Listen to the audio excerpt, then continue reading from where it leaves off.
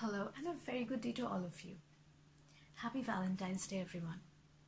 Today, you might be gifting your loved ones with flowers like roses and teddy bears, chocolates, and so on.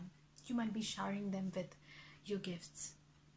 But when I look down the memory lane, I remember the names of those Jawans who left us 2 years ago. Well, they didn't leave us at their own will or wish, but they left us after a lethal strike that was done against them. My dear friends, my dear fellow countrymen who are watching me today, having my word out there is easy because it's the era of the social media. And we are somewhat in a sort connected. My message is too simple. We all know what happened in that attack. We all know how those people died.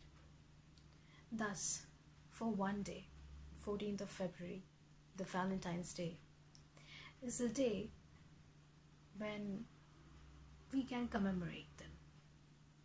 I'm not asking you to spend a whole day on,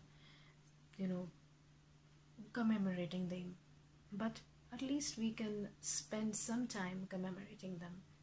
It's not just a horde of memes or a horde of messages that you would forward on your social media, but feel the silence and the contempt in your heart, not in a negative way, but in a way which would remind you that freedom movement was also born on the very blood.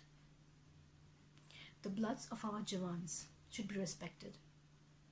The red color of Valentine symbolizes, the Valentine's Day symbolizes love. People offer red roses.